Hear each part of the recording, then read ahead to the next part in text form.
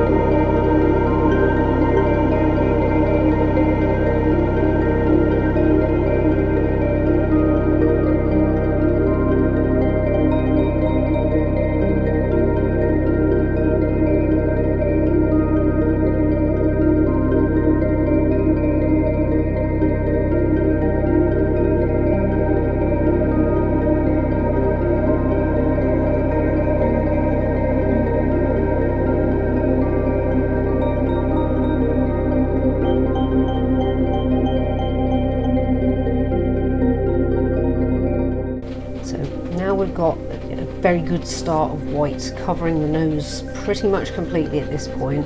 I do go back and go over that some more, but now we'll put the eyes in. So the eyes are going to go, you'll see that there's a bump where the black is obviously thicker than the white at that moment, so you want the eyes to be just above that, in that sort of next fifth roughly. And you can make this quite a bit thicker than the nose, because the panda's eyes are quite a bit, you know, the black panda of the black fur of the panda's eyes, there we go, is considerably bigger than the black nose, so you can be a bit more heavy-handed with this. But again, try and keep it in like a wedge sort of shape, so it's fanning out like how the pom pom is on this, you know, tighter on the centre, a little bit more fanned out on the external bit. And then once you've done that, we'll snip that down again, and then we'll re-go over everything with white. So it's going to be white all the way for this piece. So it's going to be white all the way from now until pretty much the end of the back piece. So that's why I say you need quite a bit more white than you do black here. And yeah, keep going. Don't be afraid to make it as thick as you like. The thicker the better, because we do end up giving this quite a dramatic haircut to get the shape and to highlight the features that we want to.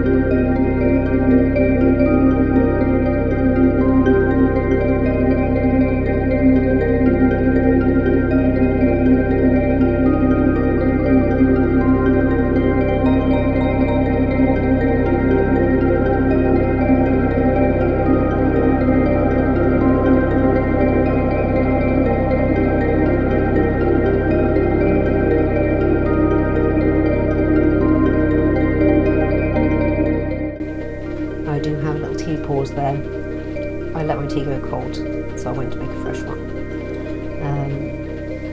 So with these pom-pom makers, they're really, really good for like a couple of quid. You can get like at least 2 I've seen, which are like packs of 2, and they're so much fun. Even if you just want to make straight up pom-poms or not any pom-pom characters, just they're ideal for making like pom-pom pals. So yeah, what we're going to do with this second part is we're going to start off with max white all the way until you've got it as chunky, if not chunkier than the front. And what you're going to want to do, well, I'll tell you when we get to, we're going to put some ears in as well. I'll explain that when we get there. So yeah, I'm just unwinding a load of white so it doesn't get too tight as I'm wrapping it around. And yeah, again, be nice and heavy with these Pom Pom Pals. You want lots of wool to work with because there's always a lot of clipping involved. And also in part 2, like a heads up now, I think I'll put it in the description, but you'll want some felting needles. They're really handy and they're going to help us define the eyes and the nose and bind the ears together.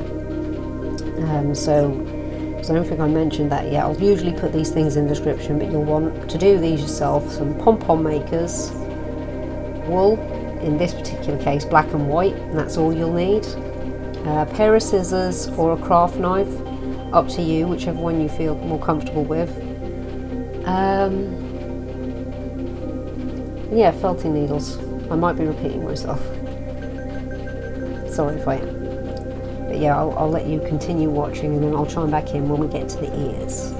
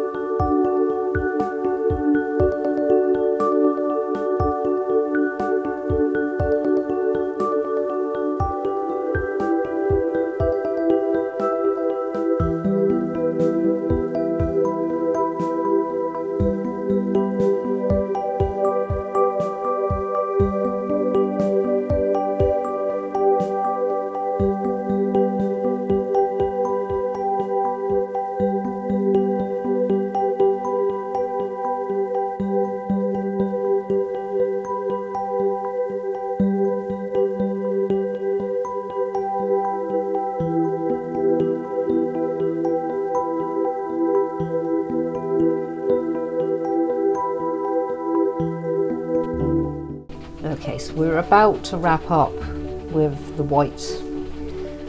Now with the ears, you're going to want them longer than the rest. So what I do is I slide my index finger and ring finger across the top. And you're going to want to make sure when you put these ears in place, you're going to want them a little bit higher than the eyes. So reference your first piece. If you forgot what order they're in, you'll be able to tell by the shape of it where the nose is, so then you'll know where the eyes are roughly. I mean, you can even see it if you need to poke it back a little bit just to see where the black is. You want the black of the eyes to pretty much line with the ears to be a bit higher. So say the ears will be in the very beginning or very end fifth, whichever way you're looking at it. And so yeah, you slide your index finger and your ring finger just in the top there, and you loosely wrap that last fifth around both the pom-pom maker and your fingers. And this is going to, obviously you don't want it too tight, you want to be able to slip your fingers out nice and easy, but that's going to give you the length that you need for the ears, because you'll want them to stand out obviously a bit further than the actual face, and even after trimming it back you're still going to want to have a bit to play with. So that usually gives you enough to work with, and you want to try and keep it as thin a line as possible. So I say that last fifth, but it's like a thin line in that last fifth. I think you will see as I'm doing it now. And then after you've done that a few times, snip it off and snap the whole thing in place. Yeah, and then it'll be, I think I have a little check to see if I'm happy with the first part. You can always go back and add more. This is the point to do it before you start cutting. So if you want to make it a bit chunkier, or if you think a bit more black could go with the ears, or a bit more white could just go around the body in general, now's the time to do it.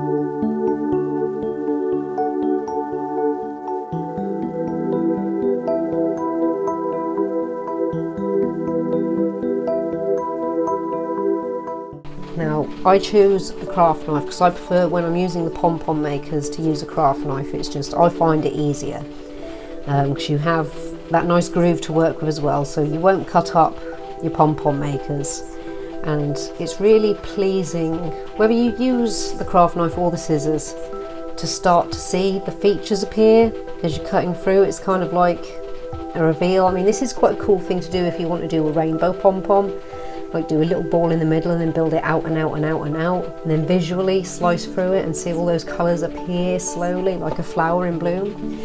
It's really cool. You can also use scissors. There's a groove there. Because you've done it in two halves, it's easy to slip the scissors in and start snipping away. So there's no right or wrong way to how you cut it, each to their own. Like I say, I just prefer the look and the feel of the craft knife. So we're just going to do that. get that totally cut all the way around. And then what we'll be doing next is we'll cut a piece of white, because the panda is like in the bulk white. You don't want some black hanging in the round, you know, in the middle of nowhere. And that will be our tie right through the middle. So like I said before, there's a groove that runs all the way around both halves of this pom-pom, and it totally separates into two pieces, making it really easy to get the pom-pom out at the end. So what you'll do with your tie piece is you'll literally just slide it right in between the donuts, right in between your two layers of pom-pom, and loop it round, tie it on itself. This is really easy to tie up as well. It all holds in place, so you haven't got to worry about your knots falling loose, because it's all nice and snug, especially with the really thick pom-poms like these Pom Pom Pals. You can get a nice tight knot with relative ease. I still do a double knot. I think I do a double knot anyway. I do prefer them. I just like that extra layer of security in my pom-poms. And then, well, I'll come back in once we've done that bit.